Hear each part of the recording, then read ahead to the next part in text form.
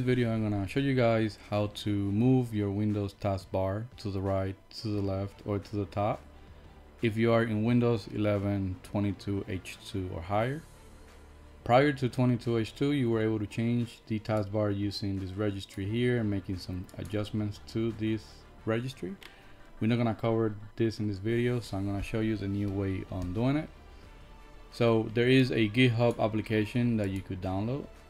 Go ahead and head to this link, which I'll be putting the link on the description, and download the EP setup executable.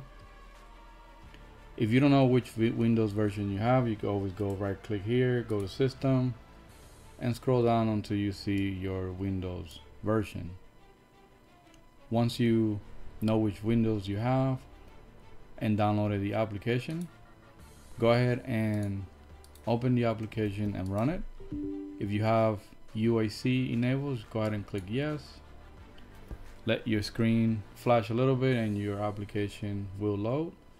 Or if it doesn't load, you could go to your Windows menu, click on all apps, and then go down until you see the Properties Explorer Patcher and open the application.